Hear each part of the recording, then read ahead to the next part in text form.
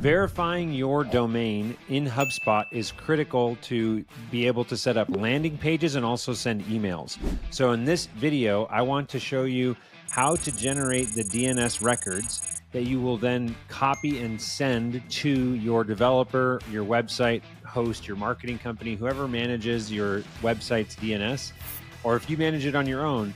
These are the steps that you need to take prior to getting those DNS records entered into your registrar, so that you can authenticate and verify your domain with HubSpot. So let's dive in.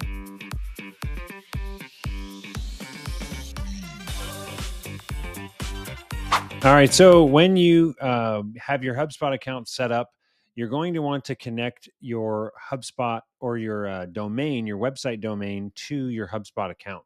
So the way that you do that is, first of all, just go, I'm showing this as an example right now, but you would go grab your domain, and then you would click connect a domain. And this is going to be a primary. And you might have a unique one that's for sending emails only, but this is if you want to connect everything, including email as well.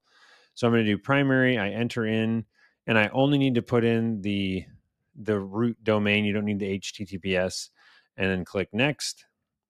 And now here you want to, it's just saying, tell us where you host the content. If there's any like sub pages that you would need for landing pages, anything like that. I generally like Go, or another common one is Try. And this would be when you make landing pages inside of HubSpot, or if you're sending marketing emails and they want to view that email online.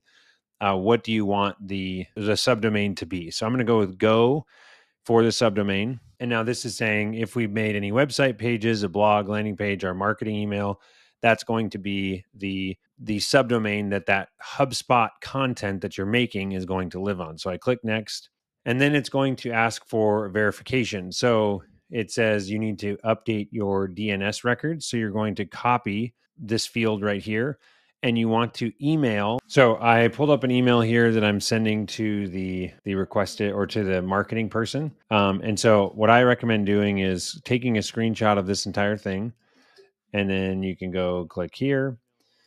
And in this case, it actually tells you that it's confirming that your DNS records are at Cloudflare in this particular case. It can detect who your DNS provider is, but for this marketing company, this is giving the instructions on how to connect to Cloudflare.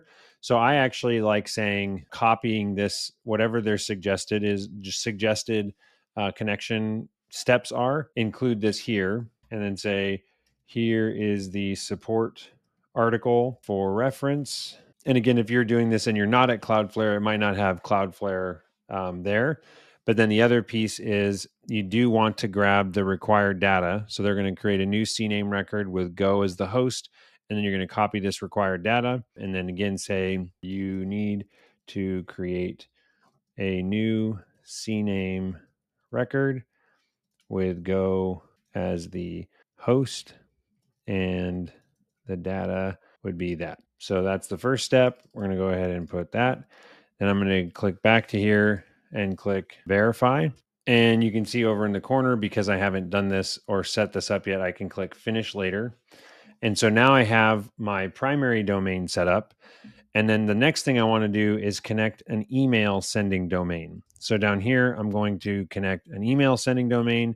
And it says, what is the email address that you're using to send marketing emails? And so you would enter that in here. And in this case, I don't know what the actual email is, but I'm guessing it's something like hello. You can change this later if necessary.